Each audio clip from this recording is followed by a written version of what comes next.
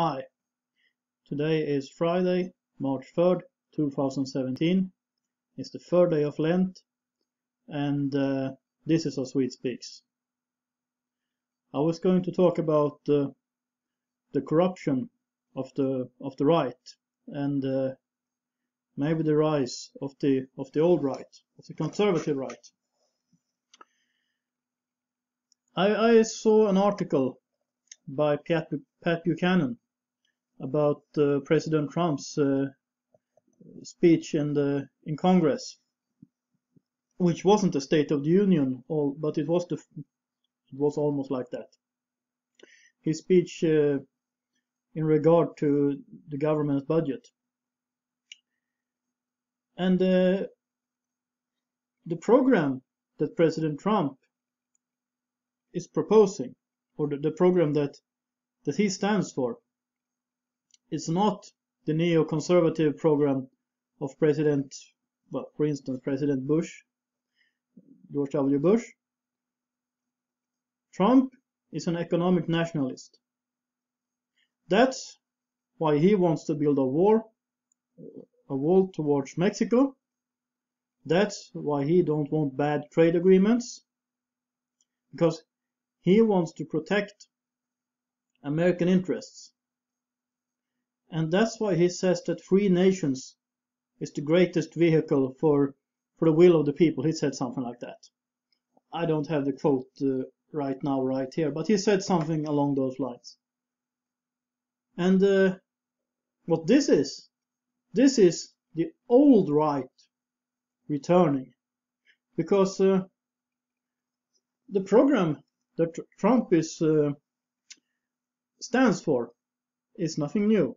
As Buchanan said in his column, and as I have said, when I argued the case for Trump towards people who consider themselves right-wing but who wouldn't want to have anything to do with him, or to anyone actually, I used to say that Trump, really, he is like the Republican Party used to be, not what it turned into with the rise of neo-conservatism. And let's just get this on the table. You know what the neocons are?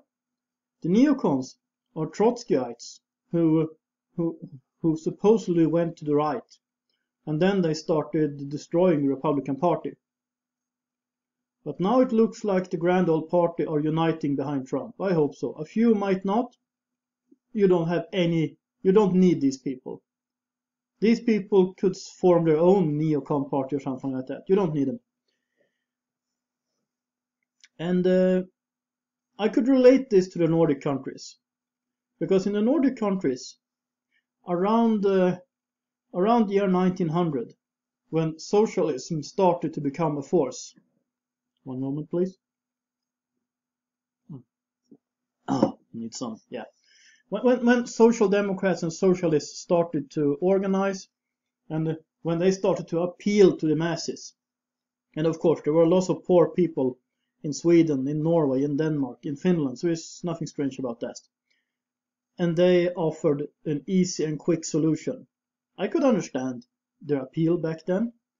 What happened then was that liberals, that means libertarians in this case, and conservatives in the West, in the Nordic countries, and I'm pretty sure also in other parts of the Western world, they got a common enemy, which was socialism. I mean, the Social Democrats in Sweden, by the late 1920s, they wanted to socialize all the banks. Right now, they want to socialize the forests, so we'll see what happens. But anyway, conservatives and liberals had a common enemy, which they united against. And they had to do this. But what happened was, after democracy being introduced, etc., you had the socialist bloc, the Social Democrats, the Communist Party, and you had the non-socialist bloc, the bourgeois parties. And in theory, you had a conservative party in Sweden, which was called the Högerpartiet, the right party or the right-wing party. But eventually they turned into a liberal party too. And by now, the moderates, as they are called now in Sweden, they are not only a liberal party or a libertarian party. No, they are rather left liberal. At least in cultural issues, they are more or less leftists. In economic issues could be discussed, but there's very little conservatism going on in the old conservative party in Sweden. And what's happening now? Trump has come to power, and he stands for what they used to be like. He's coming back. The tide is turning. And we have Brexit. The people voted to get their independence back. Even though the European Union, they are trying to blackmail Britain into paying large amounts to get out, which I think is probably more related to scaring voters in, for instance, the Netherlands or France from voting for EU-skeptic parties or candidates. It's probably more about that, because they're trying to show them that it's going to be expensive. I just hope that Britain leaves the EU, that they make a trade agreement with the United States, and that they tell the Brussels bureaucrats to sod off. I cannot underline this enough. Britain should really tell the bureaucrats in Brussels to get lost, to sod off. And in France, there is much support from Marine Le Pen. She is being stripped of her immunity now as a member of the European Parliament, by the way, because she shared some picture on Twitter showing what the Islamic State was doing. It's crazy. It seems like they are so scared, so they hope that she will get prosecuted in France, because maybe she wins. I don't really think she will win anyway, although I hope so, and maybe this helps her to win. Haven't they learned yet? But let's not go into this. The thing is, what really corrupted the right was the alliance with liberals.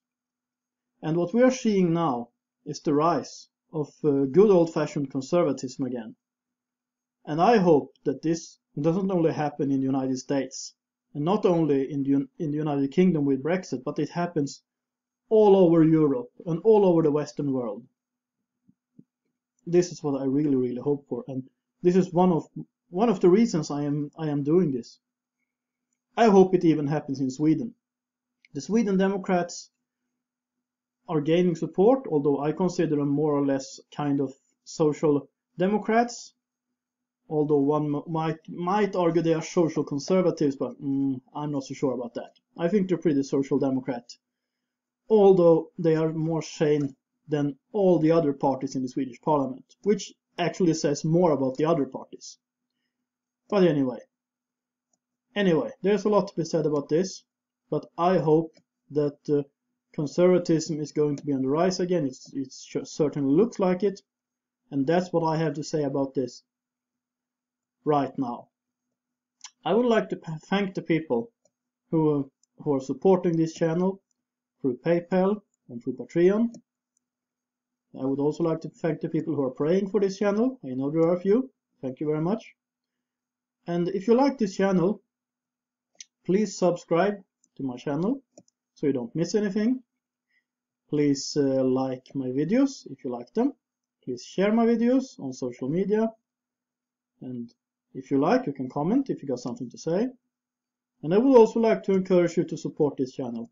That can be done through PayPal and through Patreon. And I will include the necessary information in the box below. This is a Swede Speaks. Have a nice day.